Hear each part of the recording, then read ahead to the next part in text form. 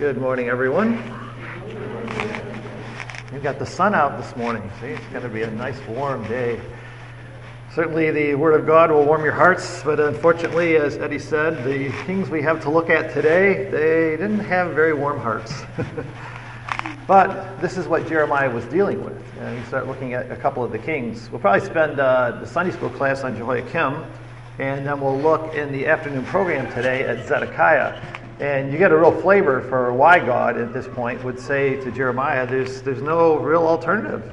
The best solution is to simply take everybody out of the kingdom and regrow them in Babylon and then send them back at another time. So that's the plan, is to have a look at King Jehoiakim this morning, and we'll hopefully have a look at some of the things he did wrong and learn some lessons from that about what we want to do in terms of ourselves. Just so that we're straight on where we're at, when you look at Jehoiakim, remember, it's a little bit fuzzy today. I think the only way to make that come in better is to pull the whole thing back. I don't know whether that bothers anybody back there, but it's just too close. This projector won't go that low. It won't go that close. So we'll try that. Is that better? Yeah. You want to come way back here? I don't know. Unless somebody else knows. Ah, there's why. It wasn't that. It was the... Thanks, Ed. See? You gotta learn. It's a smart projector, see? It's got focus and it also has distance. So you can do both. Yeah. You like that one? All right, we'll get something in between. How's that? All right, we'll all live with that. Did you like that fuzzy stuff better? When it gets that fuzzy, everybody just sort of tunes out. So that's the plan. We'll pick it up with Jehoiakim. Thank you for that. So remember, Jehoiakim, he's the one that the people of the land didn't want. They bypassed him, picked Jehoahaz, but Jehoahaz got carried down to Egypt by Pharaoh Necho, and Pharaoh Necho sets Jehoiakim up as king. So that's where we're at today. We'll look at Jeremiah's prophecies about Jehoiakim himself and hopefully learn some things about him. When you look at it in terms of the timeline, which is always good, not just in terms of Josiah's children, but remember Josiah here, he has Jehoahaz. He's also got Jehoiakim and Jehoiachin. So all three, well, actually these three right here were all sons of Josiah. And now we're into this 11-year period of Jehoiakim right here. And then we'll finish off this afternoon with Zedekiah, another 11-year period, which is really the end. That's basically where you're at. If you ever look at the timeline that I created, you can see that we're in this period right in here with Jehoiakim. And you can see there's quite a clump of chapters in terms of what's going on here in Jeremiah. And if you blow that up big enough so that you can see it, we're going to look at this period right in here where Pharaoh Necho had just defeated Josiah. So Necho had been up at Carchemish. He fought with the Assyrians and lost. And so he comes back on down and he picks up, in this case, he picks up Jehoahaz. And he's going to come on down. So, sorry, he won that round. So Pharaoh Necho won the first round. Later on, though, he goes back up there and he loses, and that's when the Babylonians are going to take over. So in the first round right here, he actually wins, comes back down. He picks up Jehoahaz, takes him, and sets up Jehoiakim as king. And then only a few years later, this fourth year right here of Jehoiakim, look at all the chapters of Jeremiah that focus in on this period right there. That's because that's where the major change took place in Jeremiah's life. Instead of the Egyptians being the power at that point, then the Babylonians had become the power. There was another war just 3-4 years later, and this time the Babylonians won. Pharaoh Necho was defeated, and he went back home defeated, and God at this point was using the Babylonians to come down from the north, as Jeremiah had predicted. So during Jehoiakim's reign, all the prophecies Jeremiah had been predicting about this enemy coming down from the north, the boiling pot that was facing away from the north, it was going to spill over on Israel. Jeremiah's prophecies were finally vindicated in this king's reign. And you would think that if you had lived through this and people saw Bible prophecy coming to pass, you would think you'd get all excited and figure out that, wow, this man's been telling us the truth. But instead, they turned on Jeremiah again, and it just didn't turn out at all like I think Jeremiah had hoped and expected. This is when Daniel is going to get taken captive to Babylon, and you'll find out Jehoiakim actually rebels from Nebuchadnezzar at this point, and he tries at least to pull off a rebellion that gets quenched. But he stays in as king. He gets his 11 years. But then right in here at the end of his life, you're going to see that Jehoiakim, and the reading that we just did, that the prediction was that he was going to be left outside to die the death of a donkey. He's just going to be left outside the city of Jerusalem. Not what you would normally get in a king's burial. And the reason is because the Babylonians came down again at that period, had a siege on Jerusalem, and nobody could go anywhere. And then then his son, Jehoiachin, is going to take over as the king. So that's the period that you're in right now. Right now, lots of changes taking place during Jehoiakim's reign. So, and we'll look at what Jeremiah has to say about him. Now, there's really a few key chapters in Jeremiah that focus in on this period. One of them is Jeremiah 26. So the nice thing today is that unlike yesterday's last class where we had to go through like 18 chapters, today you get to focus on maybe about 3. And we'll look at those and hopefully walk away with some idea of what's going on. So, Jeremiah 26, this is in the beginning of the reign of Jehoiakim, in the first verse, probably around this 4th year. You're probably around this period when the Egyptians lost up at Carchemish, they come back down, the Babylonians sweep through the land, and Nebuchadnezzar now has taken away Jehoahaz, and he's actually coming in invaded during this period, the 4th year of Jehoiakim. And what he has to do, Nebuchadnezzar has to decide, is he going to leave Jehoiakim in as king, or is he going to put in somebody else? And it looks like he may have even taken him up to Babylon at this period, but he decides to leave Jehoiakim in as the king. So that's about where you are in this 4th year of Jehoiakim. So you're right at this period when Daniel would have been taken captive. So Daniel's gone up to Babylon, and this is where we are in Jeremiah 26. So, thus says the Lord in verse 2, stand in the court of the Lord's house and speak to all the cities of Judah and come to worship in the Lord's house, and all the words that I command you to speak to them, do not diminish a word. Perhaps everyone will listen and turn from his evil way. And you wonder, why now? Why would they listen now when they wouldn't listen before? And I think what God was hoping here, and Jeremiah, was that now that Jeremiah's prophecies had been vindicated, now that they saw the king from the north was actually going to take over, the Egyptians were no longer in power, now that Jeremiah, all those things he'd been saying now for years, really, for 20 years, were now actually coming to pass.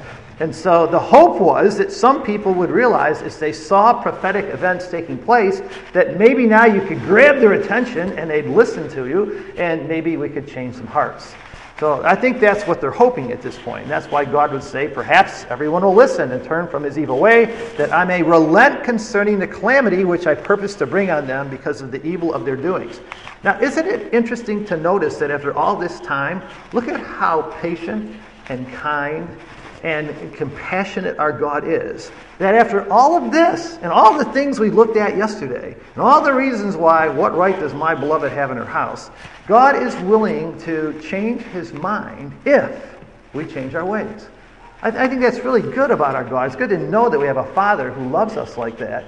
And all he's waiting for is the day in which we come on board. So that no matter what has happened in somebody's life, he simply wants us to learn from those experiences, eventually change our ways, and come back to him. Remember, I was reading a book by Brother Barling at one time, I think it was, and he just said that God was more interested in the last lap of our life than he was in all the rest. And there's an interesting concept about that in terms of if you ever run on a track and you're running a mile or you're running 20 miles on a track, and in the end it's in the last lap you find out who wins. But that's what God is interested in terms of our life, is where are we at the end of our life? What happened at the end? What did all those experiences do to us? Which is why we have to care about and be careful about what happens at the end.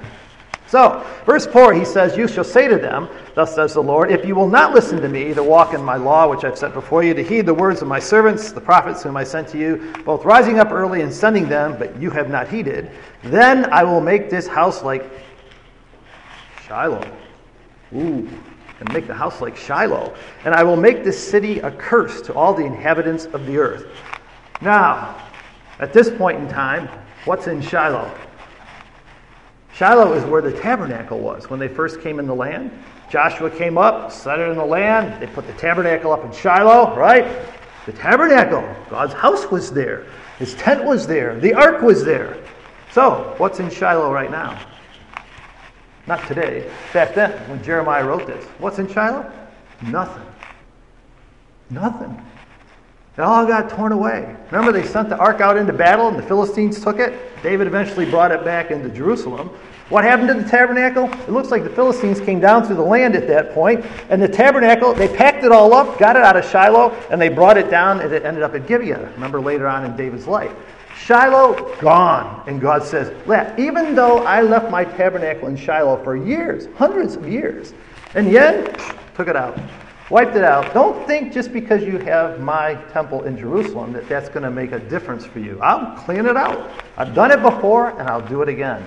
So that was major thing to say. To say you're going to make this house like Shiloh. In other words, the whole temple is going to be demolished and gone, and God's ark isn't going to be there anymore. No Shekinah glory in the holy place. That was a huge statement to make for Jeremiah.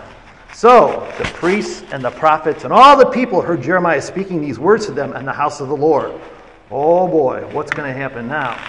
So, as Jeremiah 26 at verse 8, now it happened when Jeremiah had made an end of speaking all that the Lord had commanded him to speak to all the people, that the priests and the prophets and all the people, they seized him saying, "You will surely die."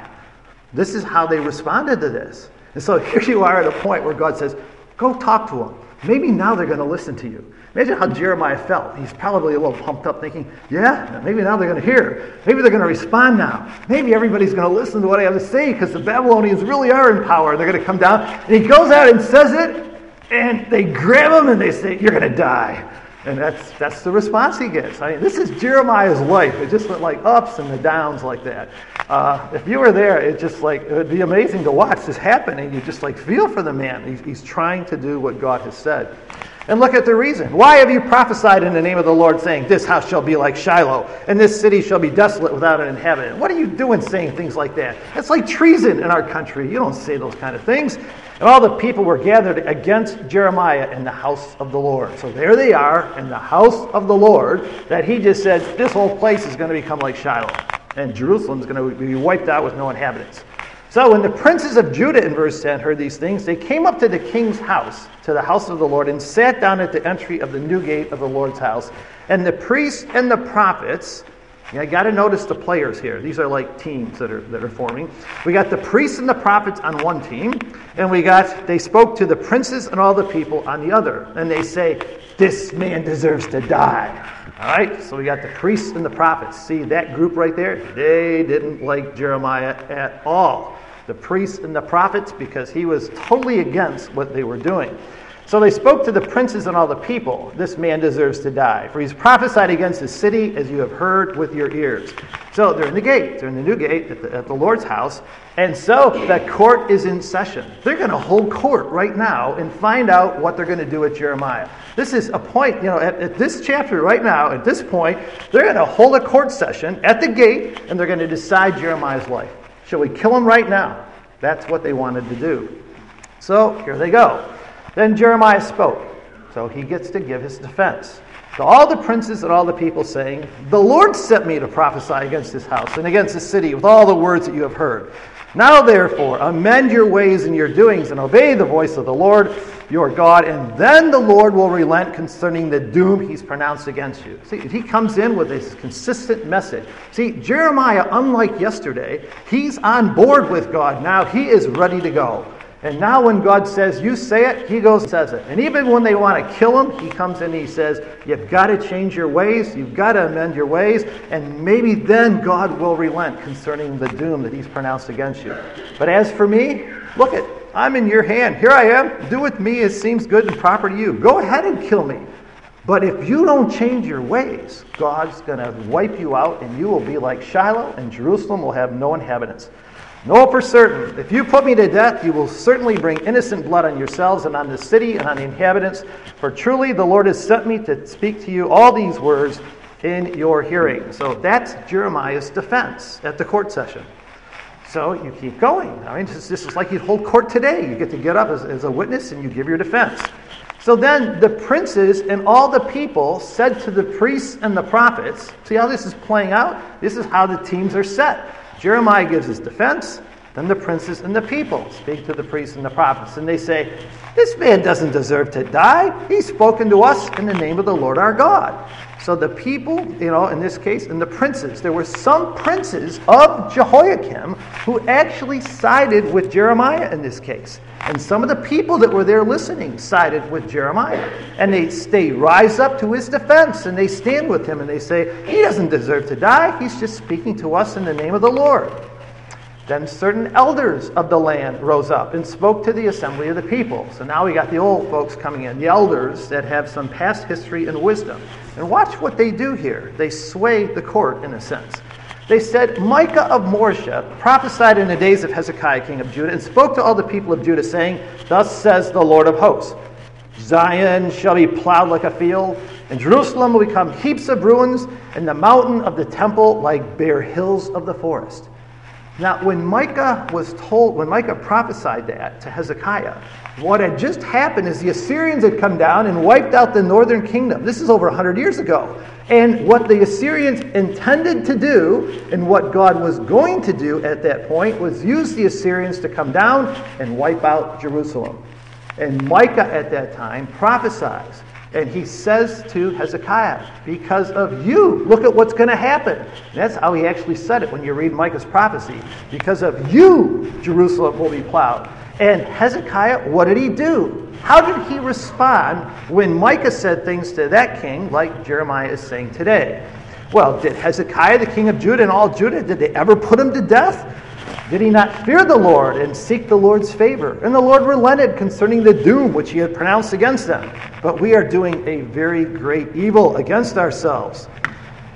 Now, when you look at Micah's prophecy, if you just ever scan through that, you can see in Micah chapter 3, you can see what he did. This would be in the days of Hezekiah. God was intended at this point to wipe out the community if they didn't change. So it's a very similar situation to Jeremiah's. The same kind of thing. These are conditional prophecies. I think a lot of times when we read the Bible, we just think that prophecies are just like unconditional, and that they all are, because there are some unconditional prophecies. But there are other prophecies that were given that were conditional upon the behavior of the people. And it's important to realize the difference between the two. When God talks about what he's going to do for Israel, it's unconditional. The promises to Abraham, unconditional.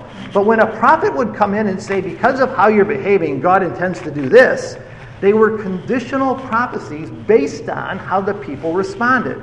Just like with Jonah, 40 days and Nineveh's going to be overthrown. And you can say, well, that was a lie. It never happened. Not right then, at least, in 40 days. But that's because it was a conditional prophecy. And when the people responded, God didn't do what he had intended to do at that time. And this was the claim right now. This is like Hezekiah's time. Let's look at this. Jeremiah is doing what happened with the same thing with Micah. So what Micah came in and did is he said in verse 1 there to the heads of Jacob and the rulers of the house of Israel, he came in and told them, it's just like the priests and the prophets of Jeremiah's time. You hate good and you love evil. You strip the skin from my people and the flesh from their bones. You take advantage of the people. This is what they were doing. They eat up the flesh of his people. They treat them like sacrifices, in other words, and boil them in the pot. And they're going to cry to the Lord, but he will not hear them. And he'll hide his face from them at that time because they've done evil deeds. Thus says the Lord concerning the prophets who make my people stray, who chant peace while they chew with their teeth. Well, see, isn't that interesting? This is what the prophets were doing in Jeremiah's time. They were out there telling everybody, oh, peace, peace. Everything's going to be peaceful. You got anything for me today? Did you like that message? No, where's the food? Who brought? Where's the potluck? You bring the lunch? As long as you have lunch, right? That's good. See, that's what they did. They said peace. While there's food there, they can chew, but they prepare war against him who puts nothing in their mouths. So if you didn't bring anything today, forget you. I got some things I can say about you. You didn't bring to the potluck, right? This is what the prophets did. And this is what was happening in Jeremiah's time as well. So what happened with Micah is he gave the prophecy in Micah 3 at verse 9. So he said, "Hear you heads of the house of Jacob and rulers of the house of Israel," directed right at the leaders who abhor justice and they pervert all the equity. They build up Zion with bloodshed and Jerusalem with iniquity because they were building up all their own stuff at the expense of the people, taking bribes and everything. So in verse 12, "Therefore because of you, Zion will be plowed like a field and Jerusalem become a heap of ruins. And the mountain of the temple of the Lord like bare hills of the forest." That didn't happen. at that time. That was 110 years ago. And God patiently waited 110 years because Hezekiah responded. And it's great to know that about our God. That's a lot of his prophecies like that were conditional, waiting for people to respond. So this was the argument that's being used back here in Jeremiah when the elders came along. They said, all right, look back in our archives. What happened? When Micah did this with Hezekiah, Hezekiah didn't kill him. Hezekiah responded. He changed his ways, and God did relent of the doom that he had pronounced against them. So then the princes come forward. It's their turn now in Jeremiah 26. So now you get the rest of the court case.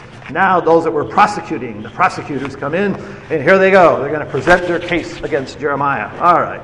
So now there was also a man who prophesied in the name of the Lord, Jehoiakim, the son of Shemaiah of Kiriath Jearim, who prophesied against the city and against this land according to all the words of Jeremiah.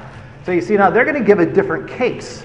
So when Jehoiakim the king, now they're giving a current case, all right? This is the king we're in right now, Jehoiakim. Now Hezekiah, Jehoiakim. Here's Jehoiakim's past history.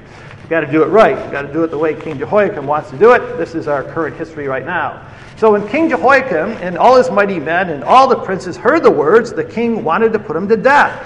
But when Uriah heard it, he was afraid, and he fled on down to Egypt. Right? Did he get away? Oh, then Jehoiakim, the king, sent men to Egypt, Elnathan, the son of Akbor, and other men who went with him to Egypt, and they brought Uriah from Egypt, and they brought him to Jehoiakim the king, who killed him with the sword. I mean, that's what goes on in King Jehoiakim's reign. And cast his dead body into the graves of the common people. But after the court case was finished, and Jeremiah had had his peace, and the elders had come in and given their defense, and the prosecution came in and gave their case against Jeremiah. The chapter ends with, nevertheless, the hand of Jehoiakim, the son of Shaphan, was with Jeremiah, so that they should not give him into the hand of the people to put him to death. Now, if you remember that family tree of Jeremiah, Shaphan's family, way over there on the other side, Shaphan's family stood for the truth. This is the Shaphan that was with Josiah and Hilkiah the priest when they found the book of the law in the temple. And his family was unbelievably cemented in truth. And they stood up for Jeremiah at this point, and they had influence over the people. And in the end, the court case finished, and Jeremiah was not killed. But there's going to be a change taking place in Jeremiah's life, I think, because of this event. So what happens after this chapter is you move on to Jeremiah 36 when you follow through these chronologically. And Jeremiah 36 tells us in the first verse that we're in the 4th year of Jehoiakim. But I think you'll see that what's happened is something has changed now about Jeremiah's freedom. Before, he could just go out there and speak the word of the Lord. And he got all excited that maybe he was going to change the people's hearts. But now things are a little bit different. Jeremiah is going to be barred from the temple as a result of what just happened. So you'll see that in Jeremiah 36. So it came to pass in the 4th year, all right? That's where we are right now. He says to, the word of the Lord came to Jeremiah, take a scroll of a book and write on it all the words I've spoken to you against Israel, against Judah, against all the nations, from the day I spoke to you, from the days of Josiah, even to this day. See how this works? Every time God wanted to impact a king, when he really wanted to hit the king at that point and the people, when an invasion was taking place, 4th year of Jehoiakim, you take all the prophecies of Jeremiah and you compile them together in such a way that maybe the people now will get it. Maybe they'll listen. I think this is what Jeremiah tended to do every time there was an invasion, which is why the way the book is set up in the end was the way it was left for Zedekiah. And I think that suggestion in Cook's commentary is probably a good one as to why Jeremiah is so out of order. It's in order thematically, not in order according to chronology, because he's trying to get a theme across, not some kind of chronological sequence. But for us, it's nice to go back and look at the chronological sequence so we can get the events right, and now we can try to piece together the themes as you go along. So, what happened in verse 4, all right? Then Jeremiah he calls Baruch, right, the son of Neriah. I like the way you read that today, Baruch. That's how the Jews say it over in Israel, isn't it? We always called him Baruch when I was growing up, and then you find out he's actually Baruch, the son of Neriah. And he wrote on a scroll, in a book, at the instruction of Jeremiah, all the words of the Lord which he had spoken to him. So he copies all the prophecies again. This fella, he did this a few times. He was a good copier for Jeremiah. And Jeremiah commanded Baruch, saying, I am confined. I cannot go into the house of the Lord. See the restriction now put on him as a result of what had happened? We're not going to have that trouble again in the temple anymore. We're not going to go through that again, so you're not allowed there. You can't go there anymore. So this is what's happening. Jeremiah now is starting to be confined, and you'll see more and more limits put on him. He gets put in prison, gets dumped in the pit in the end. This is what's happening as you get near the end. So he says to Baruch, you go therefore and read the scroll, which I've written at my dictation, the words of the Lord in the hearing of the people in the Lord's house on the day of fasting. Now see, he picks a specific day. On the day of fasting, and you shall also read them in the hearing of all Judah have come from their cities. It may be that they will present their supplication before the Lord, and everyone will turn from his evil way, for great is the anger and the fury that the Lord has pronounced against his people. So Baruch did it. He went in and he read the prophecies, and he took them in. So when you're looking at what's going on in this fourth year of Jehoiakim, I don't know whether you can remember that in terms of like a key year, but a lot of things are happening in this fourth year, which is why so many of Jeremiah's prophecies are compiled in this fourth year. It's a focal point of what Jeremiah is trying to do to influence the people. So Nebuchadnezzar had just beat Pharaoh. He had now the evidence was there that Nebuchadnezzar was going to come down from the north, as Jeremiah had been saying.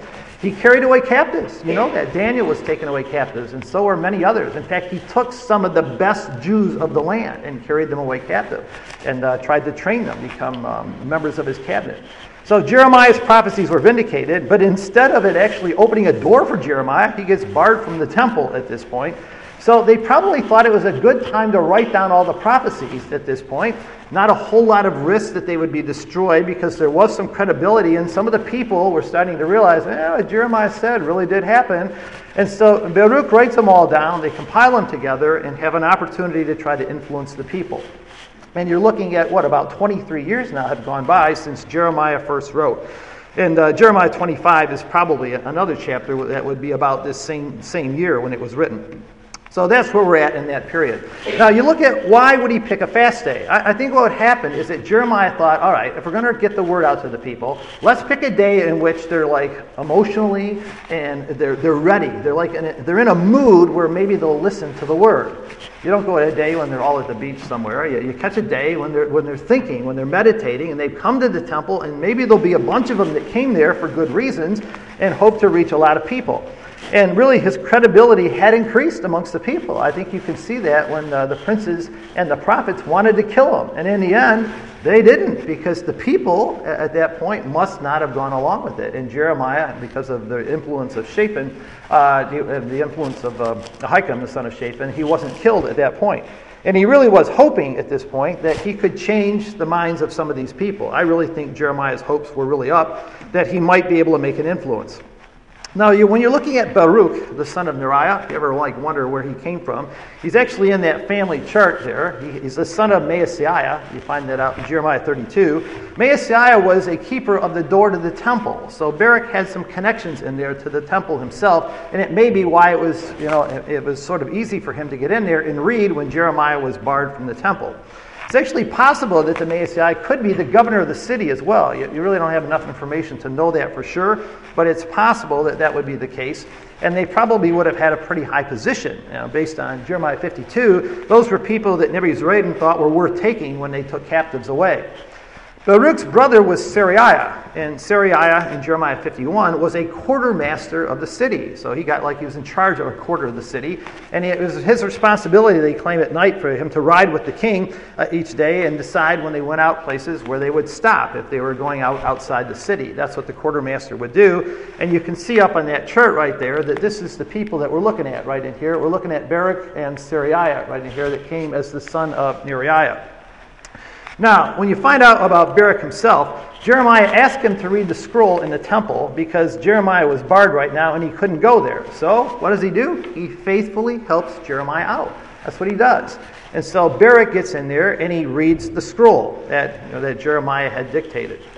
Now, it's interesting if you just skip ahead for a second and look about Baruch himself. There's an interesting chapter dropped in. It's one of those chapters when you're doing the readings in Jeremiah and you look at Jeremiah 45 that day and you say, oh, wow, look at that. It's only 5 verses.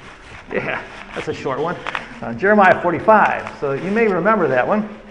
When you get to Jeremiah 45, what happened is that look at this from Barak's position. What did he just do? He just copied down all of the prophecies Jeremiah had given all at once. And as he's copying them down, and he's realizing he came from this family. When you look at his family from Neriah, and you look at his brother, quartermaster of the city, and you look at this family would have had some pretty good positions in Jerusalem. And he's writing down all these prophecies. I think what happened to him is it finally sunk in that, wow, my future isn't going to be in political positions here. God intends to wipe out this city. If the people don't respond, all these things I've been hoping for all my life, the position I was going to have in the city, things I was going to be able to do, they're not going to happen. And so Jeremiah 45 is really about Baruch. It's about him. God takes the time through Jeremiah to actually say some things to Baruch about his future and what he's thinking about right now. So I think it's probably because at this point in time, it all came in at one point, and he realized here's what's going to happen. And he has to remind Baruch that God owns it all. It's not your stuff. It's not your position in the city. All these things that you're hoping for, they're mine. They're not yours. And God can do with them as he pleases. And sometimes that's an important lesson for us. I mean, a lot of us sometimes are like Baruch. We get into these positions where we make our plans, we have these hopes, and we think we're going to do this and that. And God just steps in and says, no, it's not quite going to happen like that. So in Jeremiah 45, the word that Jeremiah the prophet spoke to Baruch, you see, after he had written these words in a book at the instruction of Jeremiah in the 4th year of Jehoiakim. See, it all makes sense when you put the pieces together as to what was going on. This is when it focused on him, and he realized it. He says, look, God says to Baruch in verse 3, you said, woe is me now, for the Lord has added grief to my sorrow. I fainted in my sighing, and I find no rest. I think it really hit him that this is what's going to happen when he wrote all these prophecies. So thus you shall say to him, thus says the Lord, behold, what I have built, I will break down. Remember, Barak, these positions that you have, your spot here in the gated temple, or all the things that he was doing, and your brother's positions and all that, this isn't your stuff. This is mine. And every so often in ecclesial life, we have to stand back and look at that. Or even in our family, sometimes we have to do that. They're really not our kids. They're God's. They're not. It's not my ecclesia. It's not my brothers and sisters. They're God's. It's all about God and what he chooses to do with our families, with our parents, with our spouses, with our children, things he chooses to bring into their lives. We sometimes have to remind ourselves to step back and think, wait a minute, they're not really mine. They're God's. He's given them. They're gifts that he's given us to use. But there are times where he decides to take them back. And when he does, that's his choice. And he has reasons for that. And it's sometimes we become so attached to all those things, to the people and the things of this life, we forget it's really all God's. So he says to him in verse 5, do you seek great things for yourself? You really got these dreams of what you're going to do here in the city? Don't seek them. For behold, I will bring adversity on all flesh, says the Lord. But I will give you your life as a prize in all places wherever you go. That's all God promised him, was life. That was it. None of the stuff, none of the positions. He had to let it all go at this point. And this is a tough time for Barak after he'd written all these things down. But he's a great reminder to ourselves. So, if you ever feel like that in life, brothers and sisters, or young people, I think it's nice to realize that you don't have to feel like you're alone. It's not like, I'm different than everybody else. This guy was like one of Jeremiah's best friends. He was with him through all these experiences. And when it finally hit what was going to happen in his life, he just becomes depressed. He gets down and discouraged that I'm not going to get the life I thought I was going to get. And God has to help him work through it and say, look, all I've ever promised you was your life. I'll take care of that. But all the other stuff, let it go. Let it go. Our houses, our jobs, our ecclesial positions, everything. Let it all go because God's going to do what he knows is best. So, you can see how that would happen. And God spells it out for Barak at this point. He realizes that what Jeremiah had said is really going to happen. And I think it just finally hit home for him. But he was told, I will give you your life as a prize. And that's really what God did. He kept him alive. Now, in Jeremiah 36, all right, where we're at, when you go back there, so we're at the fast, which is probably the 9th month, which was probably the same month that Nebuchadnezzar had invaded in the 4th year, because he came in the 9th month. And this is what the Jews did then. They would take an invasion month, and they would then say, all right, whenever Nebuchadnezzar came in, we're going to establish a fast day from now on, and we're going to have it on that day of that month. And they did this for 70 years. Even beyond 70 years. They kept these fast days that they established. You find out about them in Zechariah's prophecies. This is what the people did. So they would establish a date. They would remember when Nebuchadnezzar came in, we're going to hold a fast day from now on every year to commemorate that.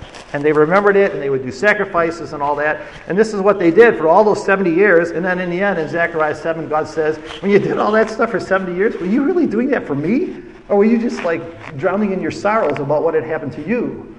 And that's how he looks at them, as like, who is this really for? And it really wasn't having the impact in their life that God was hoping that the feast days and sacrifices would. So what Baruch does is he goes along and he reads the scroll, just like Jeremiah asked him in verse 10 of this chapter, in Jeremiah 36 again. And look who comes along in Jeremiah 36 at verse 11. So as Baruch's reading the scroll, you get down to verse 11, and when Micaiah, the son of Gemariah, the son of Shaphan, oh, see those names? Start to recognize those names. That's Shaphan's family. When he hears, when the good family guys, the ones who were standing with Jeremiah, the friends of Jeremiah, when they hear all the words of the Lord from the book, all right, he goes down to the king's house, into the scribe's chamber, and there all the princes were sitting in verse 12. And he gives your names, Elishama the scribe, and he lists them all for us. And Micaiah in verse 13, he declared to them all the words which he had heard when Baruch read the book in the hearing of the people.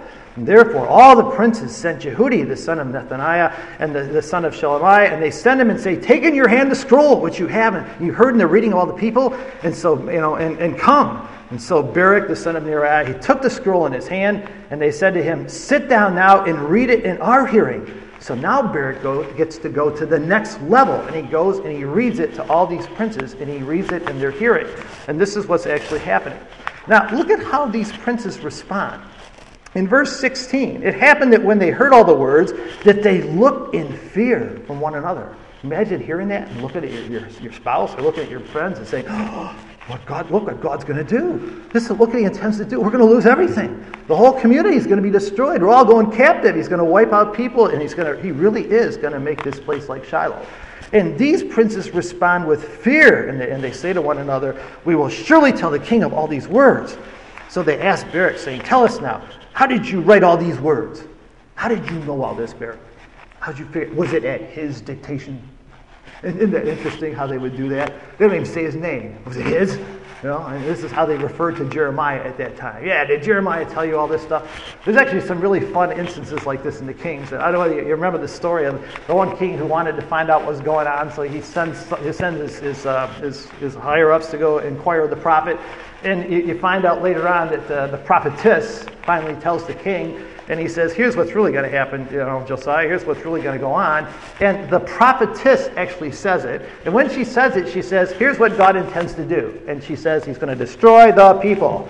And then she says, do you ever notice, she says, and tell the man who sent you to me, this is what God intends to do to you. It's got to be Jeremiah.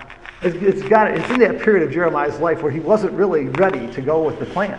And he was fighting it. He was struggling with God's plan. It's fun to go back and look at those things now and realize what was happening and the dynamics in the community back then. So anyways, in this case here, what happens at this point? These people care. They care about what God's going to do. They care about Jeremiah's life. So look what they say. Verse 19, the princes said to Baruch, go and hide, you and Jeremiah, and let nobody know where you are, because we don't know how this is going to go down. This could be terrible. If we tell everybody what you just said, it may be that they try to grab you and kill you. So they understood the dynamics right now. So go hide. You go hide, and we'll take it from here. So it's fun to watch how these things play out in terms of ecclesial life back then. So look what they did down in verse 20. They went to the king, and they went into the king into the court, but they stored the scroll in the chamber of Elishama the scribe and told all the words in the hearing of the king. So they took all the stuff that Baruch wrote, and they stored it somewhere so that they didn't take it with them, because they didn't want to just have the king they were afraid to just destroy it. So they stored it in the chamber where they stored the Bible. That's what they basically did. In the chamber of Elishama the scribe, the ones that would copy the scriptures.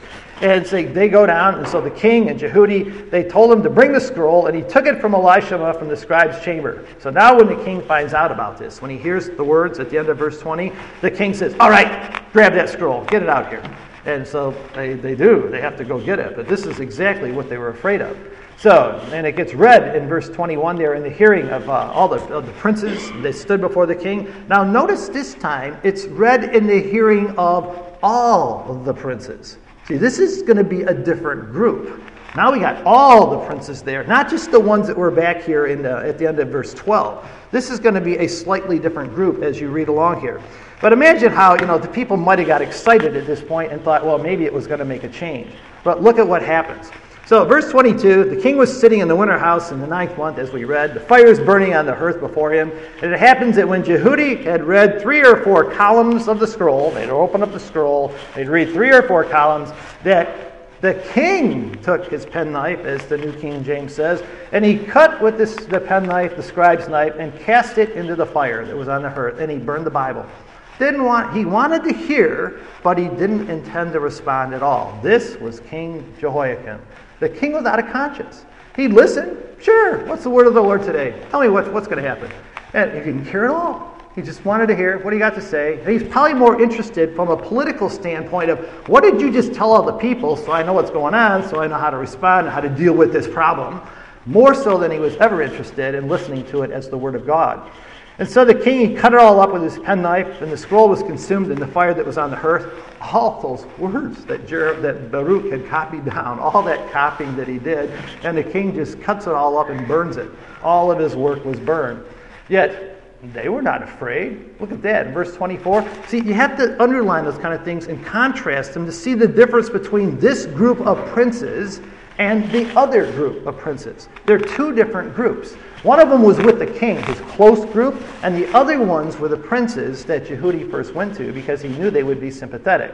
So these people, they weren't afraid. They didn't rend their garments like the other ones would have, the king nor any of his servants who heard all these words.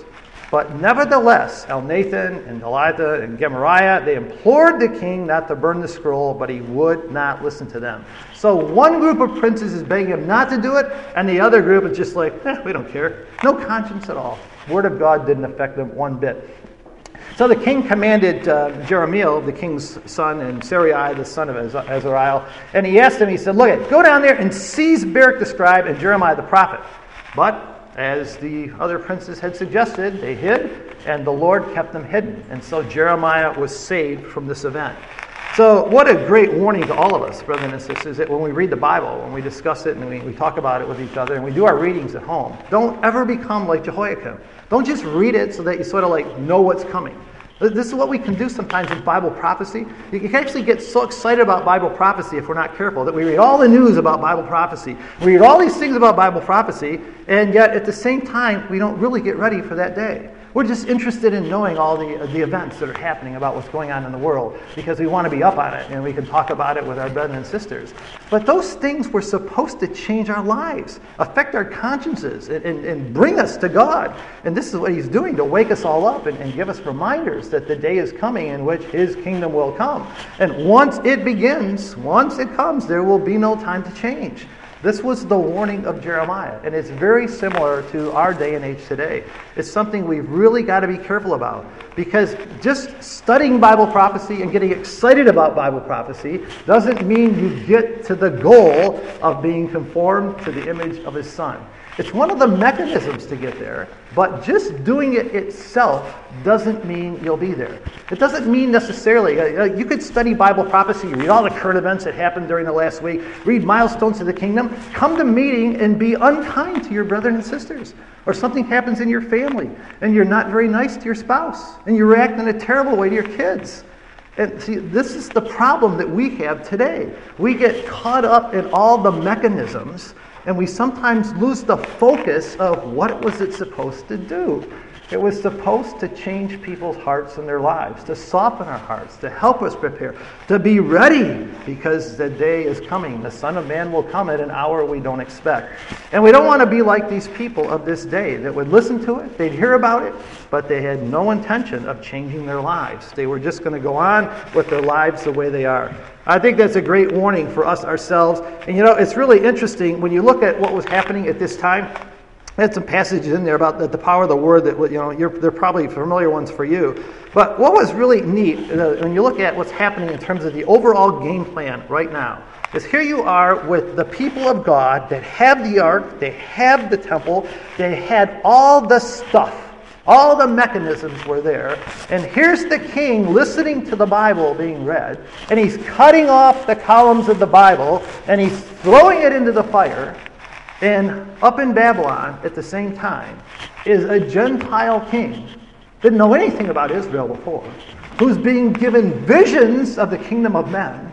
And Daniel is working with that man. And he's listening and learning about the God of the Jews. It's just fascinating to watch the irony of this situation. And it's playing out right now in this 4th and 5th year of Jehoiakim. And what a warning to ourselves that God is going to fill his kingdom. He's going to find people that will fill up his kingdom. And if the mechanisms that we have today don't do it for us, he's going to find other people in other areas of the world, other groups, the Gentiles, the barbarians of this world, and he will bring them into his family. So our job is to make sure we look at those mechanisms that we have and thank God for them today. Be glad we have Bibles and we have meetings to go to and Sunday schools. And we have all these things we can do, our Bible marketing and all the classes we have online and tapes we can listen to. But those are just mechanisms to get us to the goal.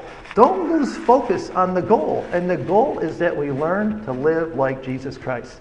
And that's going to be the focus of our memorial service. That's why we come week by week, so we don't lose that focus, that we committed to join with him in his death to sin, and that will impact how we treat our families, our brothers and sisters in our ecclesias, and our friends in the world that we live in today. Thanks.